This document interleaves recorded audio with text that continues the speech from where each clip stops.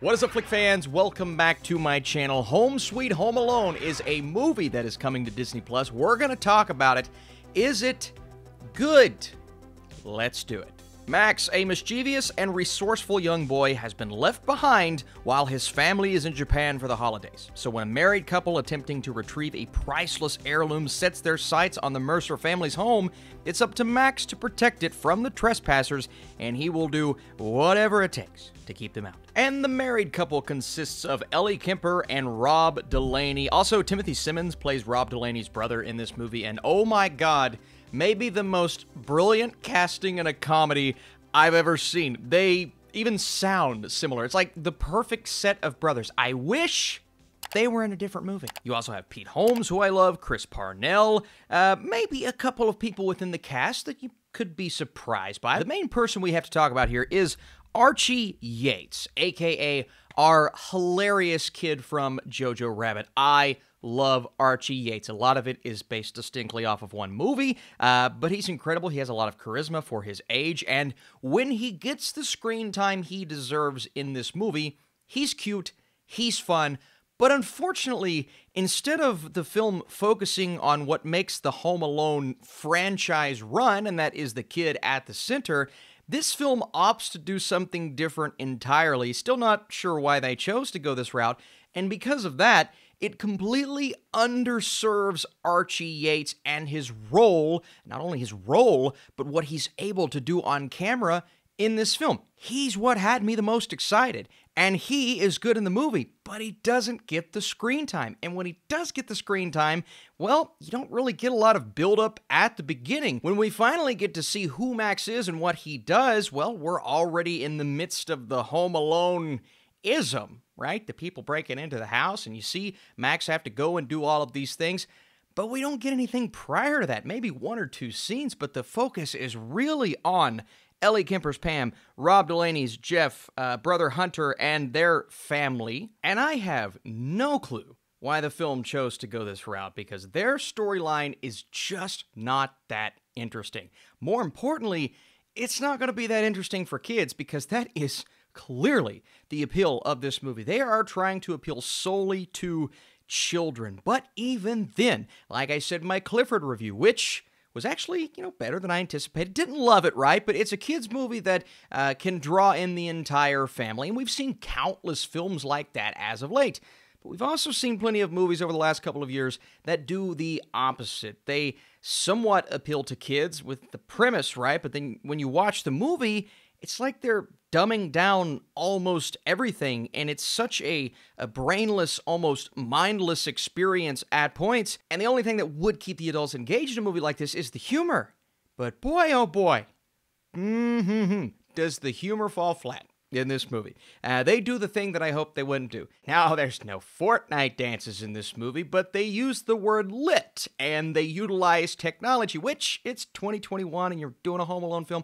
I understand why you did that, but there are so many scenes after, 1/3 of the film not doing the Home Alone thing. When we finally do the Home Alone thing, there are scenes that try their best to make a hilarious moment out of an adult not knowing what technology is in 2021. An adult, not only an adult, a guy who constantly talks about the cloud and what his job is, his career, kind of based in and around technology, doesn't realize that he has a VR set on his head. What else can we throw in? Alexa, please.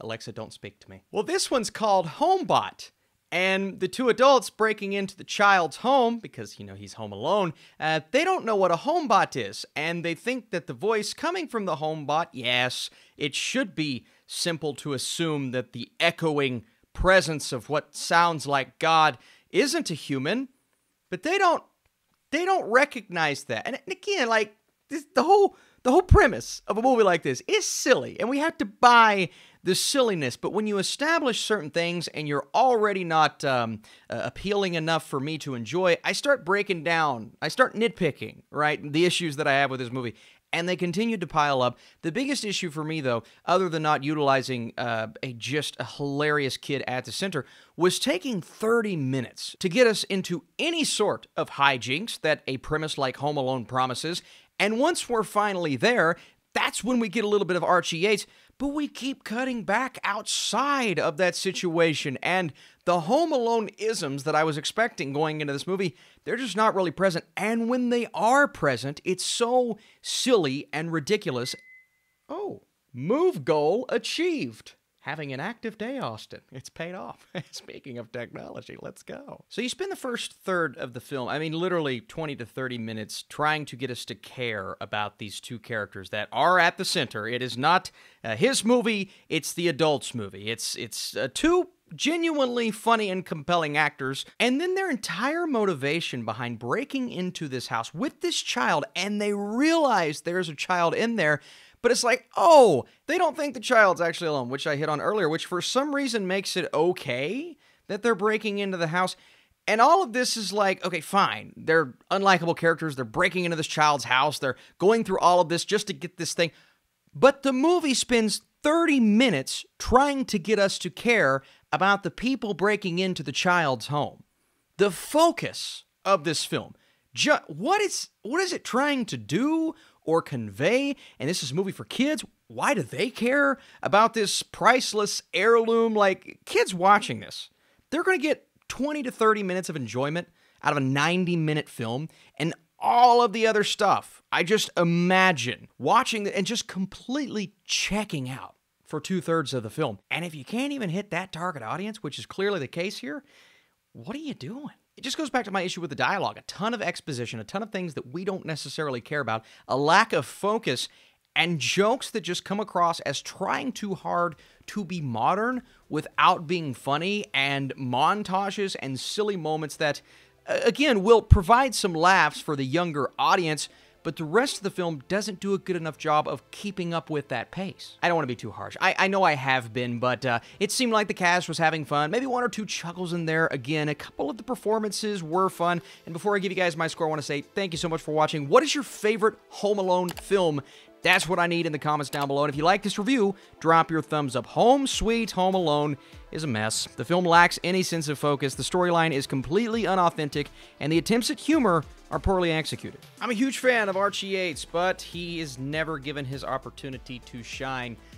What a shame. I'm going a 20% with my score. I held out a bit of optimism. Didn't love the trailer, but I thought, you know what? It's one of those movies that you try your best to turn your brain off and just enjoy. But again, it's not a film made for me. Do I think it accomplished what it was doing for who it was made for? Not necessarily.